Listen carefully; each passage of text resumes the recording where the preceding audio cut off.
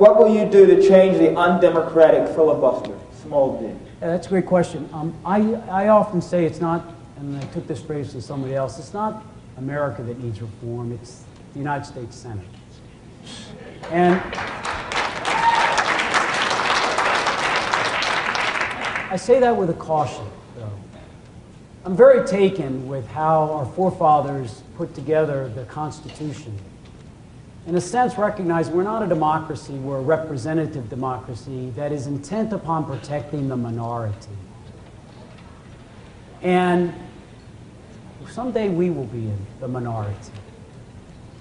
We've had to help others through the years that weren't as well protected, from women to African Americans, to the LGBT community. But I don't think you just go over there and say it's 51 and that's it. I watch the House of Representatives at times. Because we have the votes, it tends not to be as democratic as I found the Navy was. Sometimes things are just pushed right on through. And I think that knowing that we ourselves will not always be in the majority, I think that however you change that 60-40 has to be done thoughtfully. 1975, they made it formally into legislation after a hard period of about 10 years for civil rights. They didn't want to have to go through that again, as they wanted to protect the minority. So there is some reform that's needed in an institution that I would argue has become a good old boys club, that to some degree doesn't mind if someone's been on the other side and come on over, it's okay. I ride the Acela with you, or I got hired for my first job with you. To some degrees, it's doing what's right, but I want to be careful. I do believe that we should vote on reconciliation if it's necessary to get something through like the House bill, health bill, but I want to make sure the minority is always protected in this America of ours, because sometimes passions can run quite wild, as I watch in the House of Representatives. What will you do to change the undemocratic small d filibuster? Well, we first have to understand where the filibuster stands in the life of our country. The Founding Fathers made the Senate rules very different from the House rules, so they can pass things in a day. They have what they call a rule, pass it right away.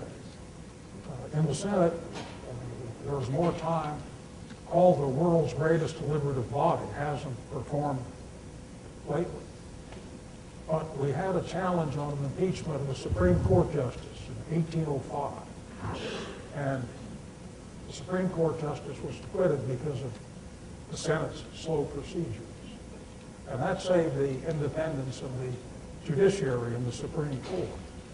Andrew Hamilton was impeached in Andrew Johnson.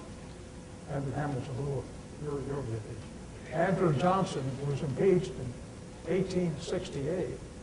And he was acquitted because of the Senate procedure. So that the filibuster, when used properly, has its place. What has to be done is that we have to get people to cross the aisle and stop irresponsible filibusters. And that really depends more on the voters than on the senators. The American people are sick and tired of the political gridlock of Washington today. And the American people are going to have to identify the people who are holding out. And I'll name names. You're going to have to deal with Senator DeMint of South Carolina.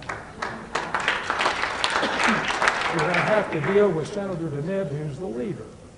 And he didn't know he was being recorded when he said that health care is going to be President Obama's water leak.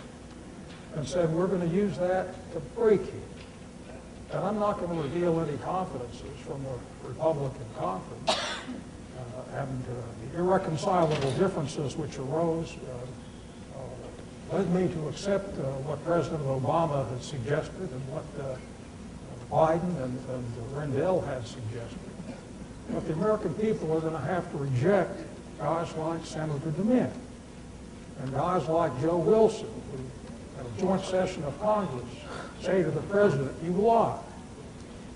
Our democracy is going to have to be saved by the people who reject those tactics and support people who will cross the aisle and worked for compromises, as I have, during the time I have been in the United States Senate. Well, as